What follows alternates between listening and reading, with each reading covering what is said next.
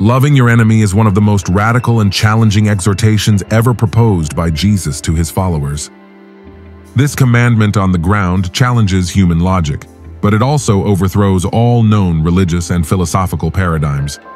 How can we love someone who hurts us? What does this teaching really mean, and why is it so powerful? Is it possible to love our enemies? In this video, we will delve deeper into the revolutionary meaning of loving our enemies. We will see concrete examples of how love for enemies has transformed conflicts, promoted peace, and generated significant changes in the lives of people. Before continuing, don't forget to like this video and subscribe to our channel so you don't miss any new content. Let's get started.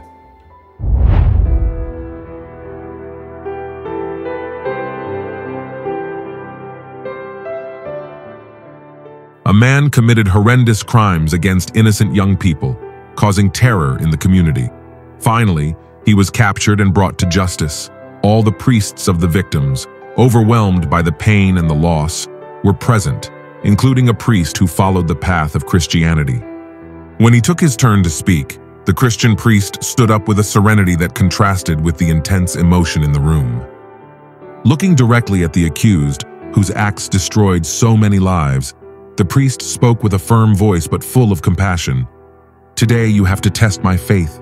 Despite the immense pain for the loss of my daughter, I want to say that I forgive you. I wish no harm for you."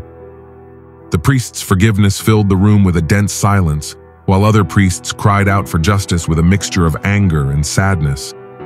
At that moment, the gesture of the Christian priest on the ground defied human expectations, a bell that revealed a compassion that seemed to transcend the earthly, inspired by a love that knew no limits of the love of God.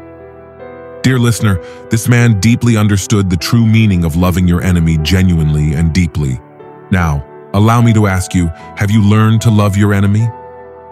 The mandate to love your enemies, which is found as part of the Sermon on the Mount recorded in the Evangel of Matthew chapter 5, which marks a culminating point in profound contrast with the justice taught by scribes and Pharisees. This passage subtracts the radical difference between the ethics of the kingdom of heaven and the conventional norms of their time. Let's read verse 43 of chapter 5 of Matthew. "You have heard that it was said, 'You shall love your neighbor and hate your enemy.'"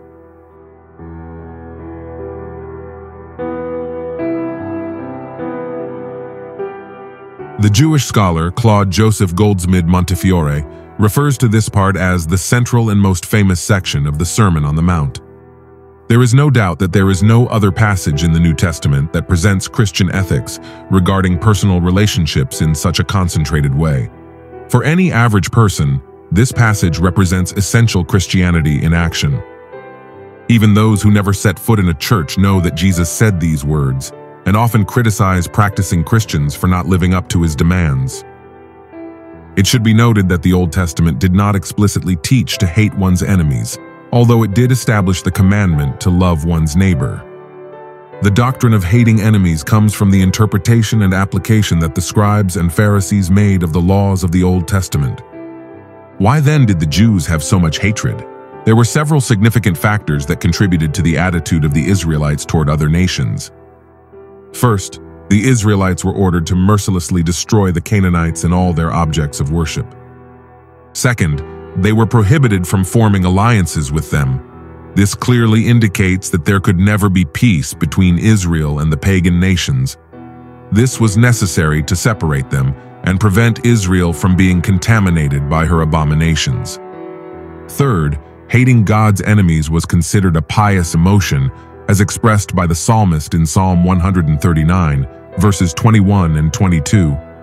"Do I not hate, O Lord, those who hate you, and am I enraged against your enemies? I absolutely hate them. I consider them enemies." An unnecessary consequence of Jewish separatism was a vain concept of being much more pious than other men, which led them to despise and hate others. For example, the Jews did not treat the Samaritans well because they were not considered true Jews, but rather a mixed race. They also disliked the Romans. The Jews hated the Romans because they were the conquerors of their land, and they demanded taxes. Likewise, the publicans, who were collectors of Roman taxes, were despised and hated by the people, as they were considered traitors. Consequently, the national attitude was one of abhorrence toward enemies. Jesus sought to correct this problem of hate. Let's continue reading verse 44 of chapter 5 of Matthew. But I say to you, love your enemies, bless those who curse you, do good to those who hate you, and pray for those who despitefully use you and persecute you.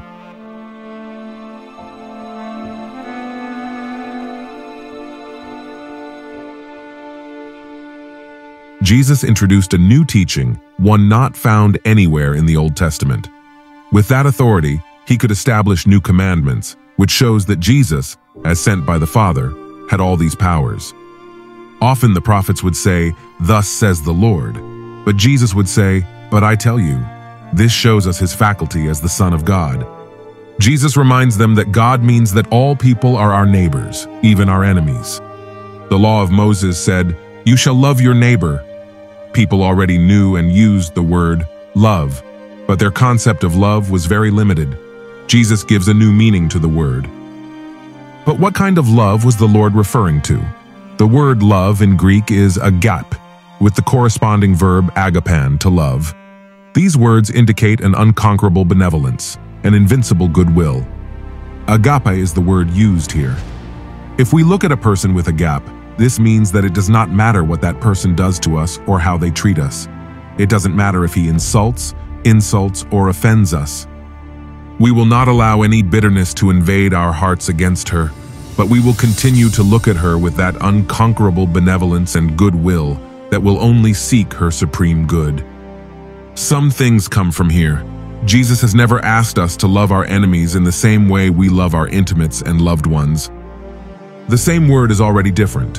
Loving our enemies the same way we love our family would not be possible or fair. This is a different kind of love. Where is the difference? In the case of our family members, we cannot help but love them. We talk about falling in love. It is something that happens to us without looking for it. It is something that is born from the emotions of the heart. But in the case of our enemies, love is not something only of the heart. It is also something of the will. It is not something we cannot avoid. It is something we have to encourage ourselves to do. It is, in fact, a victory over what happens instinctively to the natural man. Agape does not mean a feeling of the heart, which we cannot avoid, and which happens to us without wanting it or seeking it. It means a decision of the mind, through which we achieve this unconquerable goodwill, even for those who harm or offend us. Agape, someone has said, is the power to love those we don't like and those we don't like. In fact, we can only have agape when Jesus Christ allows us to conquer our natural tendency toward anger and resentment and achieve this invincible goodwill toward everyone. It should be noted that Jesus established this love as the basis for personal relationships. People use this passage as a basis for pacifism and as a text regarding international relations. Of course, it includes everything, but first and foremost, it refers to our personal relationships with our family and with our neighbors and with the people we encounter in our daily lives. We must note that this commandment is only possible for a Christian. Only the grace of Jesus Christ can enable a person to have this unconquerable benevolence and this invincible goodwill in his personal relationships with others. Only when Christ lives in our hearts does bitterness die and this love of life springs forth. It is often said that this world would be perfect if only people lived according to the principles of the Sermon on the Mount. But the simple fact is that no one can even begin to live by these principles without the help of Jesus Christ. We need Christ to enable us to obey Christ's commandment. Finally, and this may be the most important of all, we must note that this commandment not only does not mean letting people do whatever they want with us, it also implies that we must do something for them. To comply with this law, we are ordered. First, bless our enemies. It is often natural to bless our friends. We want them to do very well. However, when it comes to enemies, people often despise them, insult them, speak ill of them, and wish them the worst. However, a Christian, even though he is tempted to curse his enemy, blesses him and wishes him well, even if the enemy wishes the worst for him. Second, we are commanded to do good to those who hate us. To this we can add what the Apostle Paul says in the letter to the Romans, chapter 12, verses 20 and 21. So if your enemy is hungry, feed him. If he is thirsty, give him a drink. For by doing this you will heap coals of fire on his head. Do not be defeated by evil, but overcome evil with good.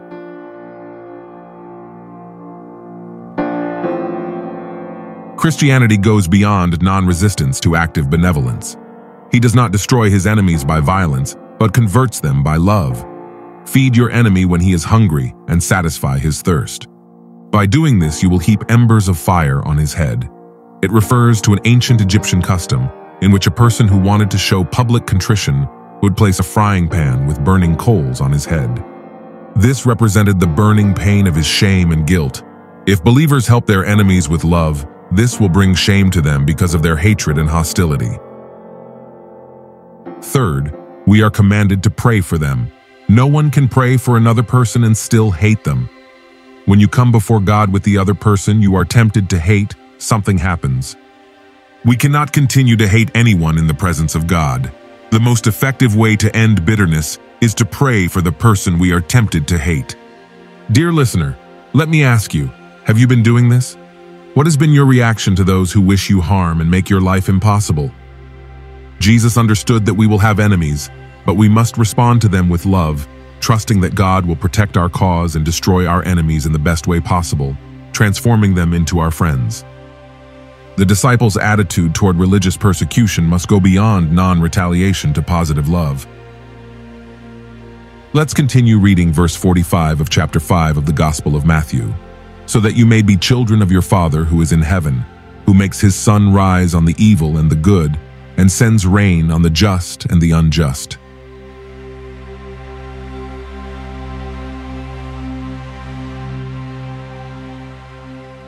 We have already understood what Jesus meant when he commanded us to have this Christian love. Now we must consider, why then does Jesus demand that a person possess this love, this unconquerable benevolence, and this invincible goodwill? The reason is very simple and profound. This love makes the person look like God. Jesus pointed out God's action in the world, which is unconquerable benevolence. God causes his sun to rise on the good and the bad. He sends his rain on the just and the unjust. Rabbi Yoshua ben Nehemiah used to say, "Have you noticed that the rain falls on the field of A, which is fair, and not on the field of B, which is unfair? Or may the sun rise and shine on Israel, which is righteous, and not on the Gentiles, who are wicked? God makes his sun shine both on Israel and on the nations, because the Lord is good to all."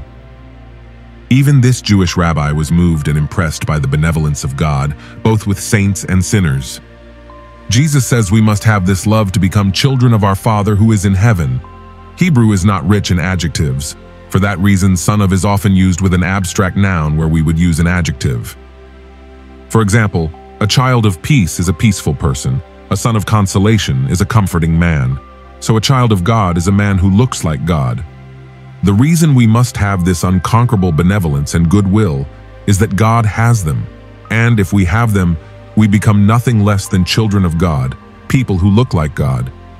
Let's continue reading verse 46 of chapter 5 of the Gospel of Matthew. For if you love those who love you, what reward will you have? Don't publicans also do the same?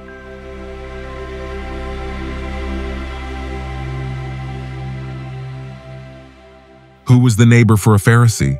For them, the neighbor was another Pharisee. Who did the Pharisee love? To another Pharisee. Who did a Jew love? To another Jew who loved him. Likewise, for us, loving those who love us is something natural and common. This kind of love is effortless and particularly admirable, for even sinners and those without faith love those who love them. But what is so surprising about this type of love? Actually, there is nothing special about it, since it is a universal behavior. All human beings, regardless of their morality or beliefs, tend to love those who show them affection and kindness. This love is conditional and based on reciprocity.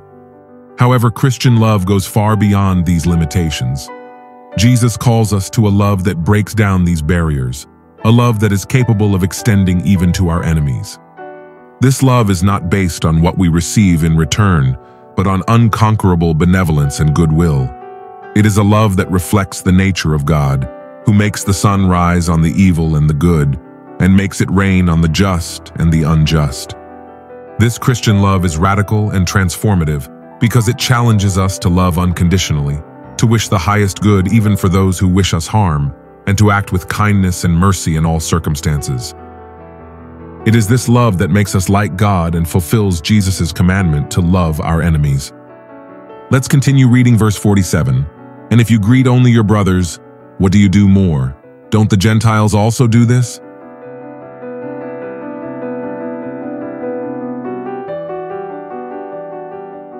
The universal Near Eastern greeting shalom or salam, peace, expresses the wish that the one to whom the greeting is addressed may enjoy every spiritual and material blessing.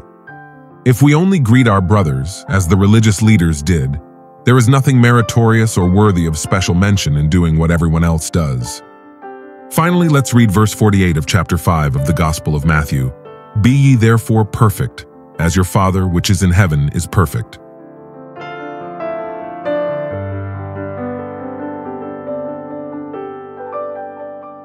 Here we have the key to one of the most difficult phrases in the New Testament, the phrase with which this passage ends. Jesus said, "Therefore you must be perfect as your heavenly Father is perfect." At first glance, this sounds like a commandment that cannot possibly refer to us. There is no one who considers that we can even come close to God's perfection. The Greek word for perfect is teleos. This word is often used in Greek in a very special sense. It has nothing to do with what we could call abstract or metaphysical perfection. A victim who is suitable for sacrifice to God, who has no defect, is teleos. A man who has reached his full height is teleos, as opposed to a boy who is growing. A student who has achieved mature knowledge of his subject is teleos, as opposed to another who has only just begun and has not yet sufficiently grasped the ideas. To put it another way, the Greek idea of perfection is functional. A thing is perfect if it fully fulfills the purpose for which it was intended, designed, and made.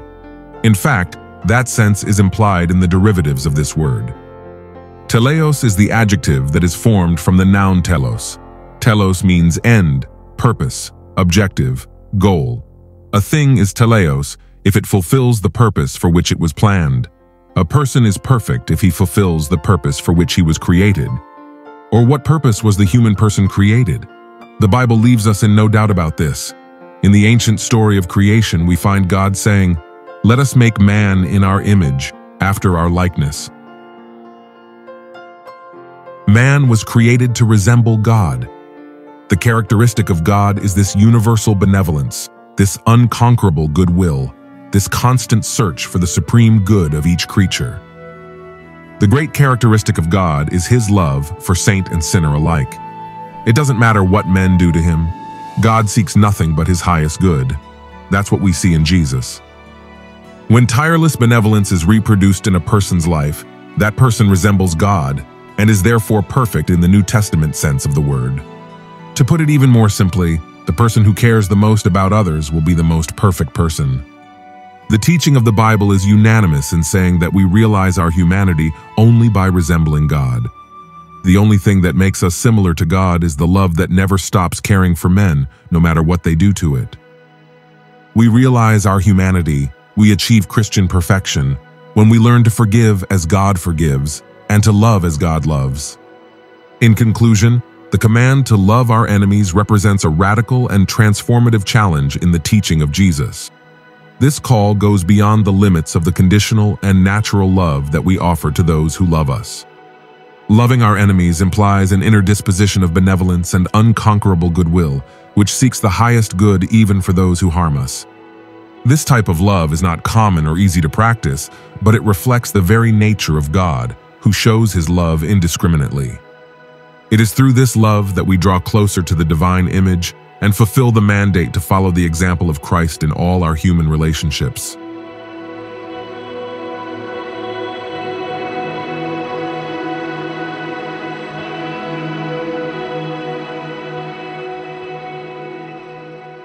Thank you very much for joining us in this reflection. God bless you.